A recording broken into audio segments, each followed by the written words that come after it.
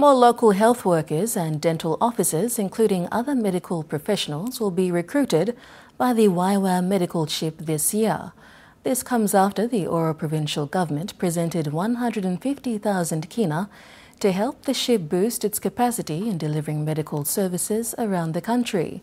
The funding has reaffirmed the commitment made by the Oro provincial government last year when contributing 250,000 kina.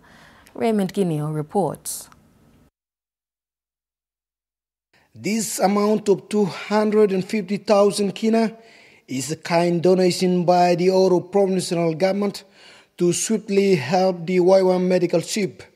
The YWAM Medical Ship has been the provider for the medical services, including first aid training to the students on the ship.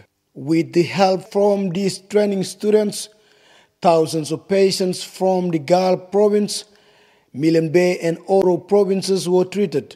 Oro province was amongst these provinces which have received support from the ship, and recently the Oro Governor Jerry Jufa presented 150,000 kina to the ship on behalf of the Oro provincial government. The funding will help YWAM PNG build its capacity by recruiting more medical professionals, including the students who will effectively roll out the services around the country. Meanwhile, the funding is the reaffirmation of the commitment to support the ship that was made last year by the provincial government.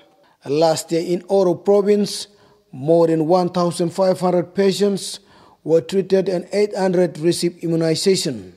Raymond Guineo, NBC National News, Port Moresby.